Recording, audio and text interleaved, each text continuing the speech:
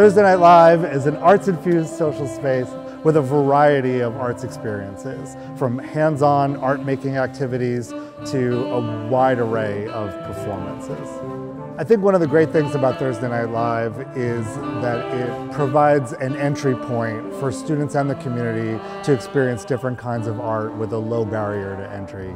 Thursday Night Live is a way that you can have exposure to the arts that isn't in a classroom. It can go from different cultures to different genres of music, to plays, to singers and writers and dancers.